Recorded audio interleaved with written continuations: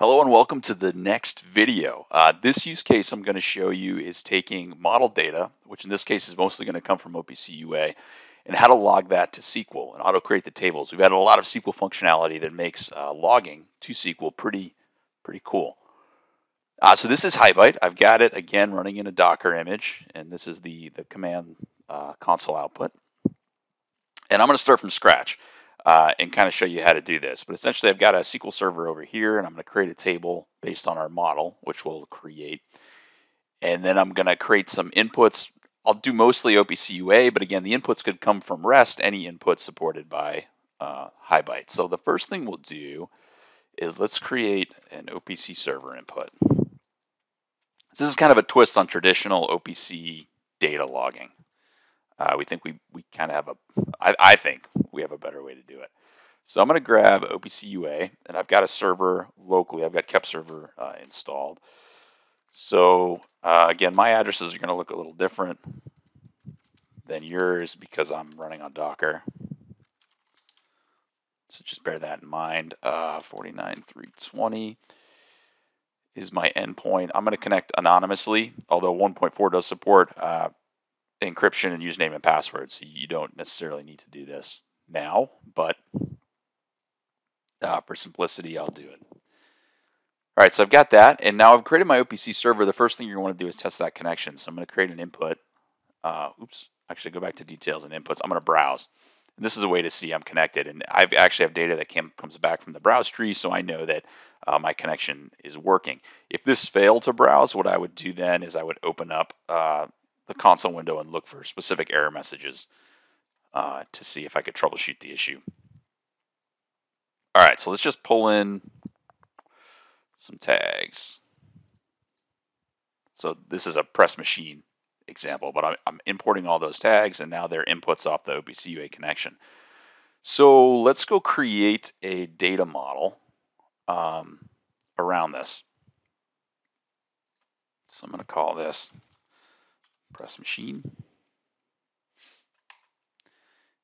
And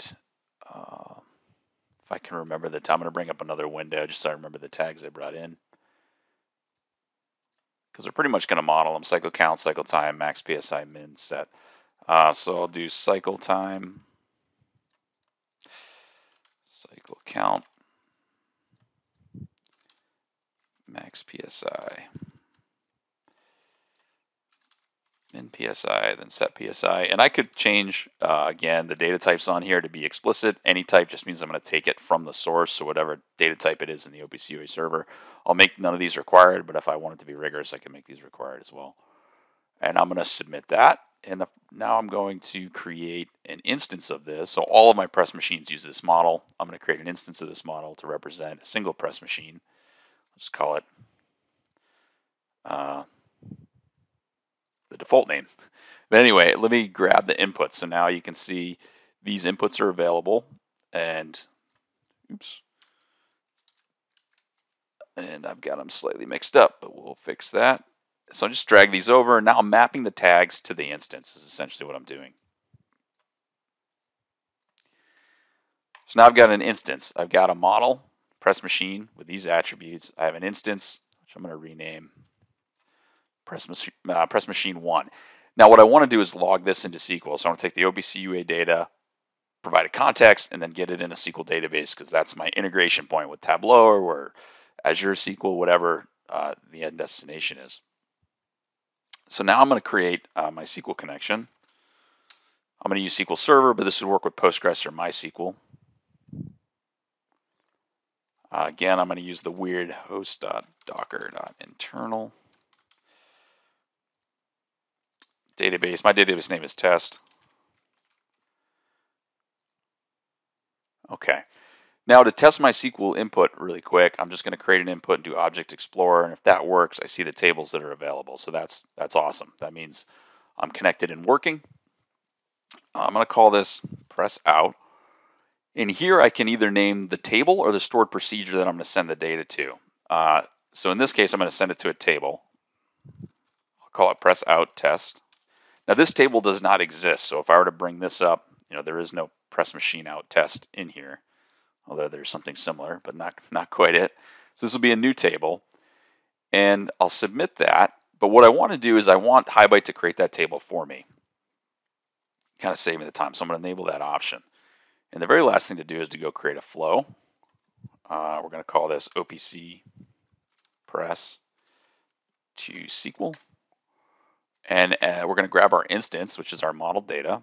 And we might have press machine 2, 3, 4. We'd add those in, right? And then my output, which is the SQL server. And I'll back this off to 5 seconds. And I'm just really simple triggering. I'm just going to, every 5 seconds, go read the tags and then pump that into the SQL server. I'll go to flows, and I'm going to turn that on. And what I'll do quick is I'll jump here. Looks like I might have had some failed reads in the first, but let's see.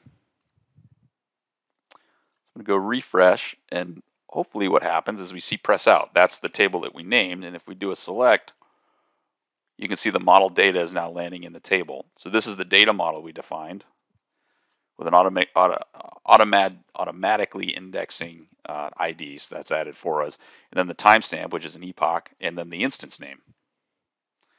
Right, so pretty cool. And then we've auto-created that table. Now, if I wanted to go do something like, I've got that model, right? I want to create a second instance. Well, let's jump over it because it's not very interesting if we just bring in the same tags. So let's create a browse and grab in some new inputs. And this is not, I'm just going to grab some random tags. But what I want to show you is that I can create a new instance called press machine 2.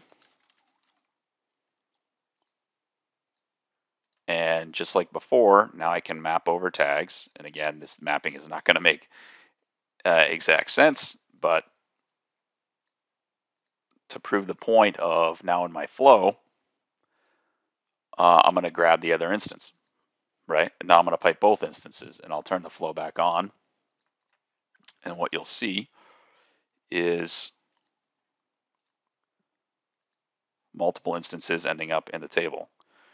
Right, so this is a way, this isn't logging OPC tags, this is logging your structured models into SQL really easily, right? And I could Postgres MySQL would work the same way. I could add outputs, I could have a primary database and a second database that I push to both of them, and you name it. So it's pretty easy. Now let me show you one other feature. What I'm going to go in do now is create a second output. I'm going to call this press out JSON.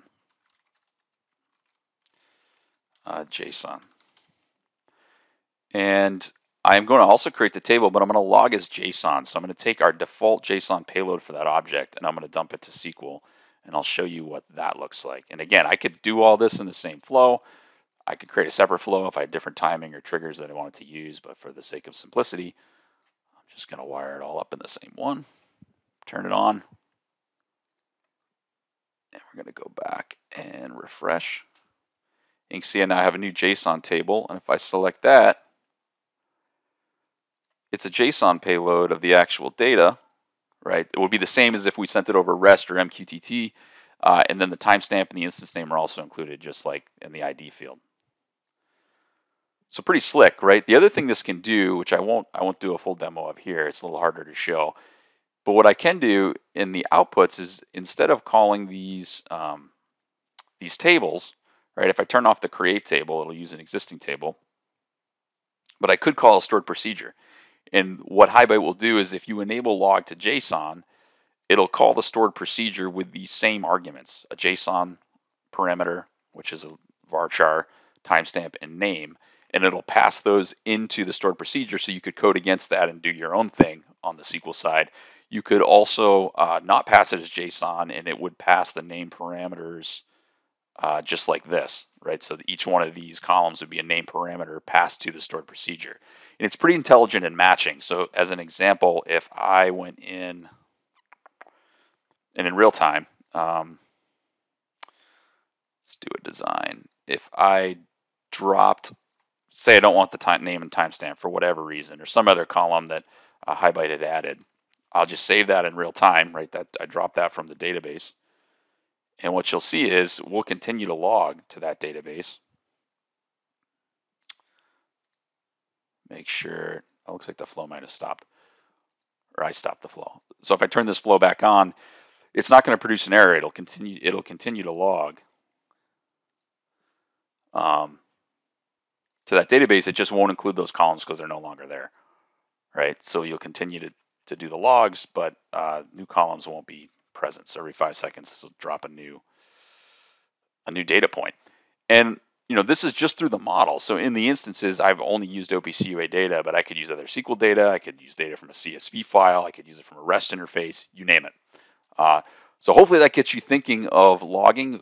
The other one last thing is it supports store and forward, right? So if I wanted to enable store and forward, I would turn this on, and I could say, log up to 1,000 write entries. That'd be rows in this case, and it will, if the connection to SQL goes down, those will be stored locally, and then they'll be sent as soon as it comes back up.